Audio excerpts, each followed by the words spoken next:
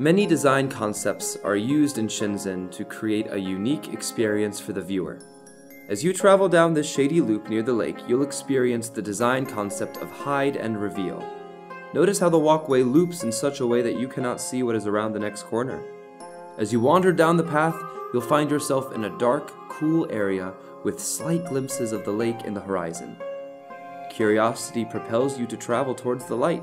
Finally, you approach the last turn and voila, the lake is revealed. Throughout the garden, we can see examples of hide and reveal. This technique builds anticipation and suspense in the viewer.